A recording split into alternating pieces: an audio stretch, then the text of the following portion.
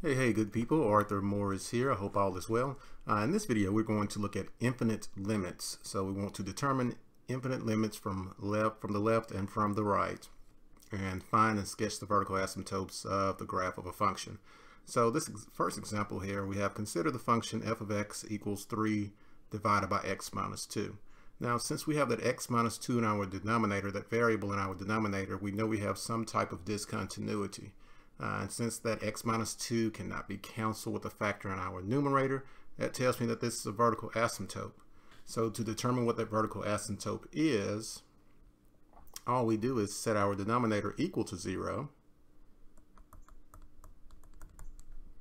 and solve. So the vertical asymptote is the line x equals 2. And you can see on this graph here that we have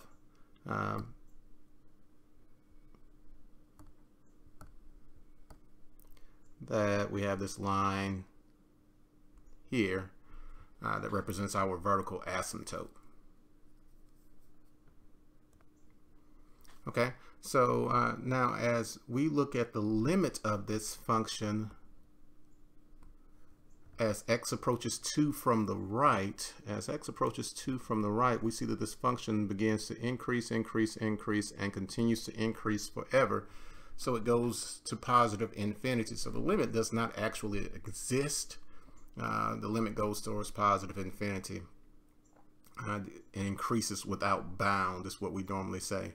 If we look at this from the right or from the left here, this thing begins to decrease, and we see that this line decreases without bound as x approaches 2 from the left. Okay, so it approaches negative infinity, so the limit does not exist again. All right, so now we want to look at finding vertical asymptotes. So the key to finding vertical asymptotes is to first factor your denominators if possible, and see if the denominator will cancel or simplify with a factor in the numerator. If you have a variable that's in a factor in your denominator that will not simplify with the variable or factor in your numerator, then we have a vertical asymptote. So number 13 here, we have f of x equals 1 over x squared. I have x squared in my denominator. Therefore, if I set x squared equal to 0 and take the square root of both sides, we just get x equals 0, and x equals 0 will be a vertical asymptote. And you must, if it asks for the vertical asymptote, remember the vertical asymptote is a line, so you must write the equation of the line x equals 0, not just 0. All right, number 15 here, we have f of x equals x squared over x squared minus 4. So first of all, let's factor this denominator. So x squared over minus 4, difference of squares, x plus 2, x minus 2. All right, so now we see that neither the x plus 2 nor the x minus 2 will cancel with the factor in my numerator, so I know that these create vertical asymptotes. So x plus 2 equals 0, x minus 2 equals 0, and I have a vertical asymptote at x equals negative 2, the line x equals negative 2. And I have a vertical asymptote at the line x equals 2. So both of those will be vertical asymptotes. All right, number 16 here, we have x squared plus 9. So if I try to solve the x squared plus 9, if I set it equal to 0, I can't factor it. So let's see here, let's subtract 9 from both sides and take the square root of each side.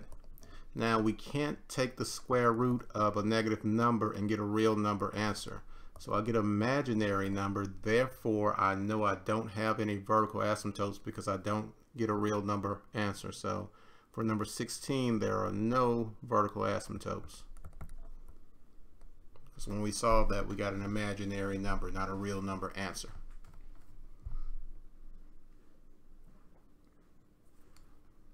Okay. All right, so in this one we want to determine whether the graph of the function has a vertical asymptote or removable discontinuity at x equals negative 1. And then we can graph the function using a graphing utility. Now, we'll look at Desmos as a graphing utility that we can use online. So First of all, let's just see what we have at x equals -1 for this first one. So first thing I want to do is to factor my numerator here since it's not factored, and that will give us x plus 1 times x minus 1 all over x plus 1. Now, since I have an x plus 1 in my denominator and the x plus 1 in my numerator, and those factors would cancel if I continue to simplify, that tells me that the discontinuity is a removable discontinuity, and some graphs won't even show the removable discontinuity. A lot of times we'll graph that as a hole in the graph where x equals -1. However, since, like I said, since those cancel, we know it's a removable discontinuity, and that removable discontinuity at x equals -1, and I'll just write RD to represent removable discontinuity. Removable discontinuity. All right, number 31, we have f of x equals x squared plus 1 over x plus 1. Now, I can't factor x squared plus 1, and I know that x squared plus 1 will not simplify with the x plus 1 in my denominator. That tells me that x plus 1 in my denominator would represent a vertical asymptote, which is a non-removable discontinuity. So in this case, the line x equals -1 is a vertical asymptote. Therefore, we have a non-removable discontinuity. A non-removable discontinuity.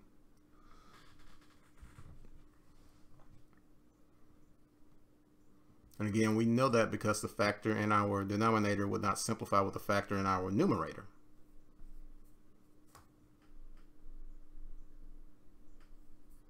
Okay. All right, here we want to find the one-sided limit if it exists. Find the one-sided limit if it exists. So the first thing that I would try to do is to substitute whatever we are approaching in for x in our function here. But however, if I were to substitute 1 in here, I would have 1 minus 1 in my denominator, which is 0, 0 square. So I know I can't substitute 1 in. So let's see, as x approaches 1 from the left, that means we're looking at maybe, let's let x equal -2, let's let x equal -1, and let's let x equal 0 as we're approaching 1 from the left if we're thinking about the x-axis. Right, so if I substitute those in, if I substitute -2 in, we have -2 minus 1, which is -3, and -3 squared is +9, so that's -1/9. If I substitute -1 in, we have -1 minus 1 in our function in our denominator. -1 minus 1 is -2. -2 squared is 4, so -1/4. And if I substitute 0 in, then we have 0 minus 1 is -1, and -1 squared is +1. However, that will give us -1.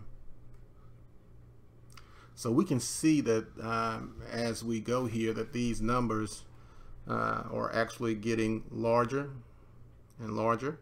Since we're going towards that -1, you see those numbers are getting larger and larger and larger.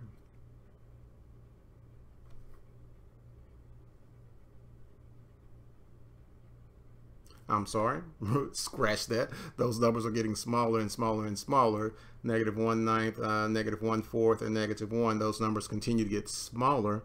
Therefore, this would actually be approaching -infinity, which means that it decreases without bound, and the limit does not exist.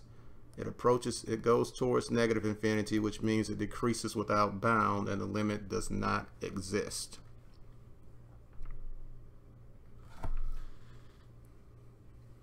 All right, number 36. Same thing. We have the limit of x squared over x squared plus 4 as we approach 2 from the left, as x approaches 2 from the left. So again, when I'm finding my limit, I want to go through my process. The first thing that I would try to do is to substitute in to see if I could sub in. So I'm going to substitute the 2 in and see what we come up with.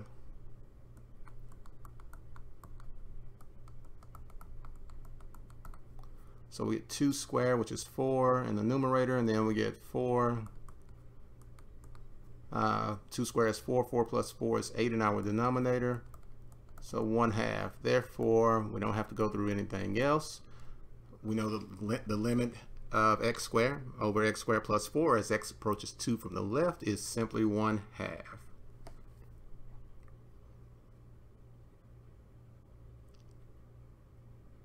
Okay, and number 51 here. All right, we have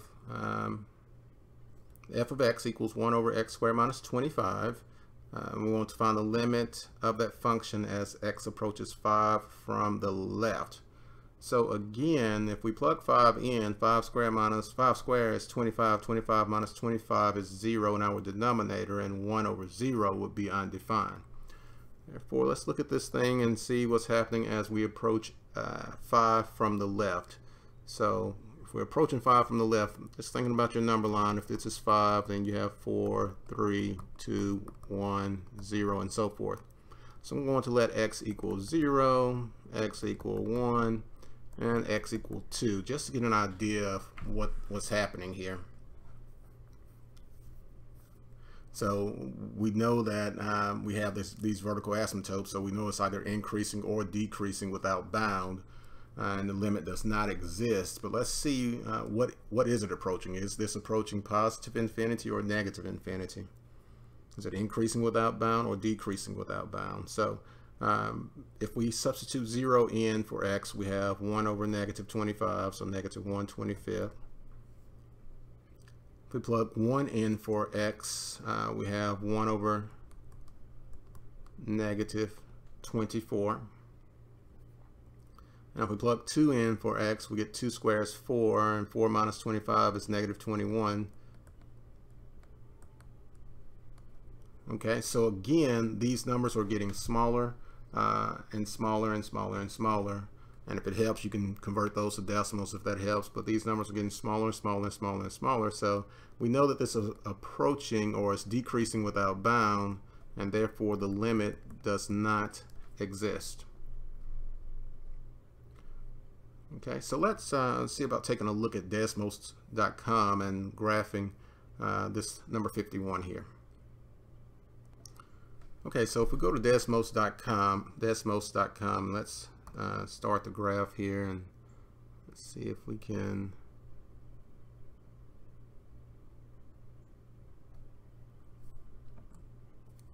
alright, and let's see what we have. Let's put the function in here.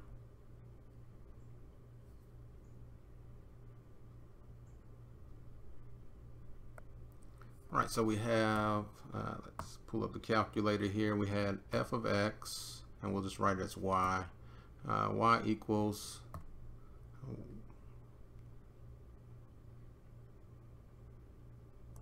1 over, or 1 divided by x squared minus 25. So x squared minus 25. And let's zoom back out a little bit. Alright, so you can see that as x approaches 5 from the right here on this bottom line, you can see that this thing begins to decrease without bound. So as x approaches 5 from the left, you're looking at this bottom graph, and this decreases without bound. So you can use Desmos.com to plug those in, and that may help you out some to get a visual of these graphs and get a visual of the asymptotes and how they increase and decrease without bound. Alrighty, good people, I hope you found this video to be helpful. I will see you on the next one. Thank you.